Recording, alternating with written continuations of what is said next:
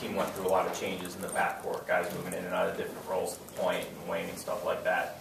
Do you see any similarities to the way this team's kind of trying to find the right pieces to fit those positions and trying to different combinations? Yeah, I mean, specifically with this team, it's a lot of new guys, and even the older guys, we're assuming new roles that we didn't have on the previous teams. And, you know, it's a process. Sometimes it takes longer than, say, a team with John and, you know, Zoobs and them, because we knew how people played. And, you know, we're finding out things about ourselves this year, and we just got to keep working at it. Well, statistically, you guys defensively aren't very strong as past Duke teams. Is that something that you guys are aware of? Does it bother you? Do you think you're playing good defense, or how do you feel about the defense right now?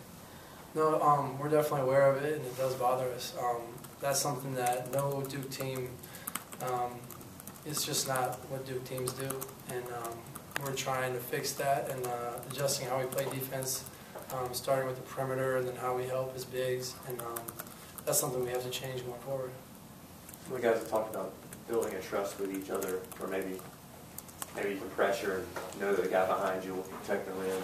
How have you guys tried to develop that? And it sounds like you guys are trying to be more encouraging of each other. You guys are trying to kind of get closer a little bit. Is that?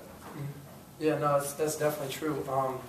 You know, guys, we're really close off the court and everything, but developing that closeness on the court is something that, unfortunately, sometimes you have to go through some hard things to really develop. And that loss at Temple was, it was tough for us. And you know, coming back and practicing and trying to figure out where we're at as a team is difficult as well. And that has brought us closer together. I think we're building on that, and we're heading in the right direction.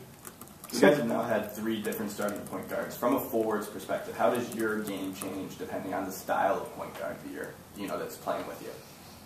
You definitely have to recognize the talents that each type of point guard brings. Most recently with Quinn, as bigs, we have to be a little more aware. It's fun playing with him because he really likes to pass. He's smaller, so when he gets somewhere, he's really looking to dish to us. And it's just something, you know, we work on as bigs with Wojo, just recognizing the differences.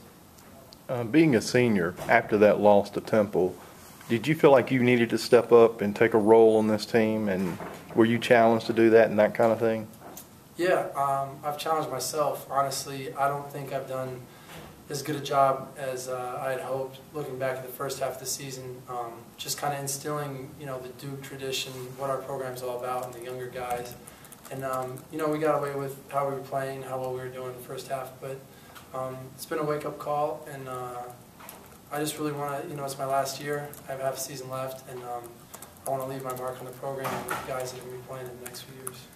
It doesn't seem like this team has that overly vocal guy. I mean, has that been a tough adjustment for this group? And I mean, do you feel like you or someone else has to be a lot more vocal, or just?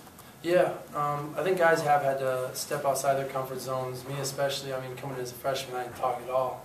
But I'm really comfortable now. You know, talking to my teammates, and a lot of times it may not be shown as much on the court, but on the bench, halftime, speaking up, just taking command of the team. And it's not just me; it's other guys on the team who've been here, the juniors. They have a lot of experience and things to share with the rest of the team. So people are just becoming more confident and knowing what they feel at the moment, and then expressing that to one another.